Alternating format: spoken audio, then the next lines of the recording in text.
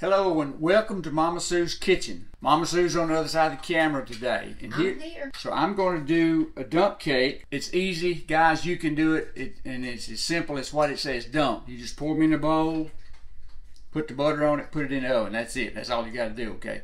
We're going to do the pineapple first. Crushed pineapple.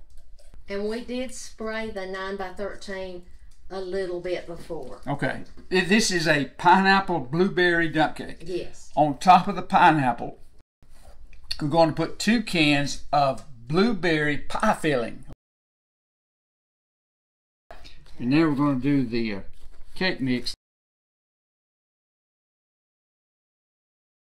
And we have 2 sticks of salted butter.